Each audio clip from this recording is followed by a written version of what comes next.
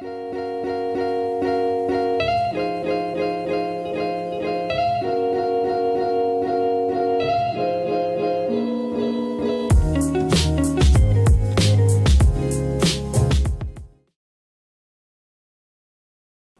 so have you ever needed to change to your favorite TV show or watch a movie or do anything with your Apple TV and you couldn't not find that tiny darn remote control?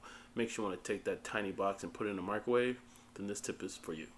First thing you need to do is make sure that your feature is turned on for your control center. So select the settings icon just like once. If you hold it, you get these options, but just click it once, and once it's selected, you'll get to the actual settings. Now you can search also like for what you need, and you can just scroll, or you can just use the search menu by swiping down on the entire screen. So if you swipe down, you get this nice little search menu, and then you can type in control center, and bam, there you go, control center. So go ahead and click control center, and then at the bottom you'll see customize controls. Go ahead and choose that, and now you see all these beautiful, awesome options you can explore. But for now, we want to make sure that the Apple TV remote option is added to the include portion at the top. So I'll remove mine so we can do it again. Now, when we add it, we can organize it by dragging it via the little lines up or down. And then once you put it where you want it, so watch here, I'm going to drag it. Wait for it. There we go. Bam.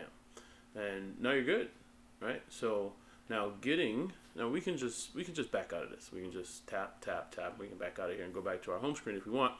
But getting to the actual control center is a little trick for some. You're going to swipe down from the upper right hand corner of your screen, right? So just with your finger, just swipe from the upper right hand to swipe down, and bam, you got the control center. Now the icon for Apple TV remote looks like this. When you choose it, and you actually just click it like anything, and you get the Apple TV controls. Cool, right? Right? Choose the drop-down menu there, and you can find your Apple TV. Choose the right one. Mine's the entertainment room. And then you can just use the menu button. You can use the scroll portion at the top to just scroll through. And that's it, right? Okay, don't forget to like it, share it, and subscribe.